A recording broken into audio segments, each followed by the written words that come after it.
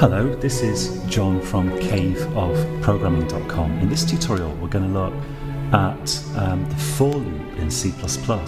I totally forgot in the last video that we still haven't covered the most important type of loop in C++, and I've saved this one for after we covered while and do while, because it's a little bit more complicated, but it's very commonly used and very, very useful. So the for loop looks like this. First we have the keyword for, then round brackets, and we're going to put some stuff in those round brackets, and then we have the curly brackets that contain the code we want to execute multiple times. Now in these round brackets here I'm going to put 2 semicolons like that, so that divides the area in these round brackets up into 3 sections here, and we're going to fill in each of these 3 sections. Now this in itself is a legal for loop, so let's see that working. This should be an infinite loop. I'm going to type cout hello and endler, and let's just run this. So we see we've got an infinite loop, like with while true. But what we can do is we can put stuff in each of these to control precisely how many times the loop iterates.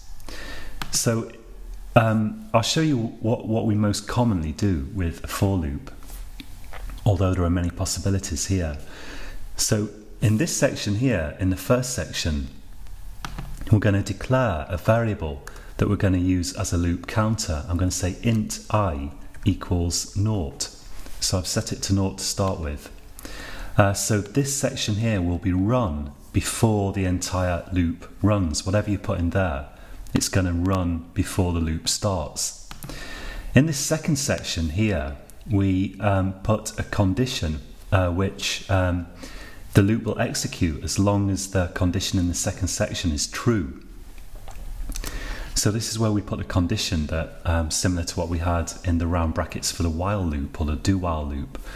So what we typically put in here is going to be something like I less than, let's say, 10.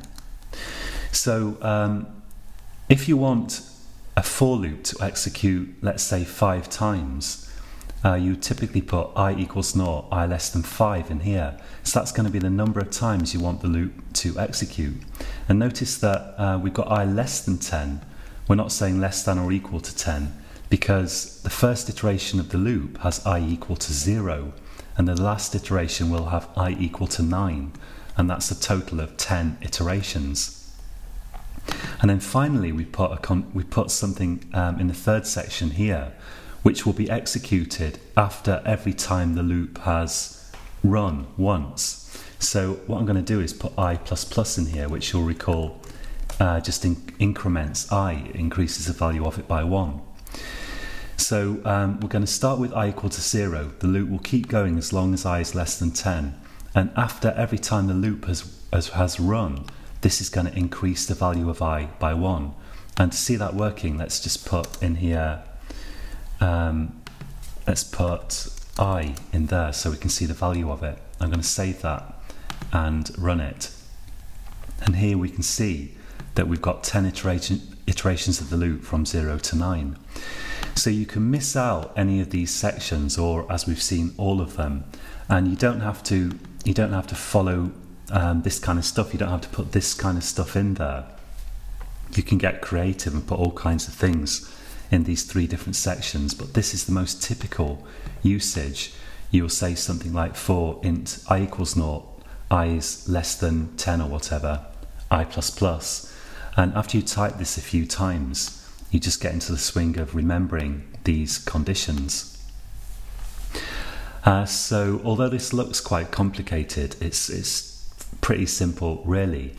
And to practice this, I would advise that you certainly go away and type out a for loop and try to get to the point where you can type this whole thing without referring back to this code. So try to get to the point where you can remember this and create loops that iterate a precise number of times that you've decided on, and experiment with it a bit as well. See what happens if you miss out the different sections.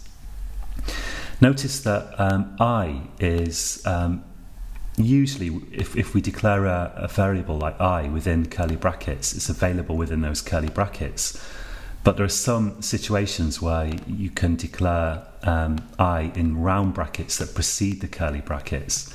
And then once again, I is now available within these brackets. So the scope of I, we say, the scope of this variable is these curly brackets. We can use I there, but we can't refer to I down here. If I say something like I equals 5 or whatever, it's not going to let me do that. If I try to build this project, it's not going to build. So I have to save it first and project build.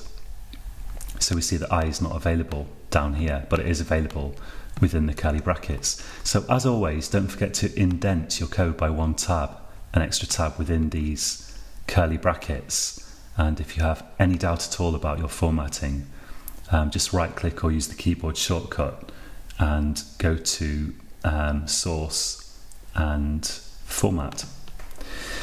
So that's it for this tutorial, and until next time, happy coding.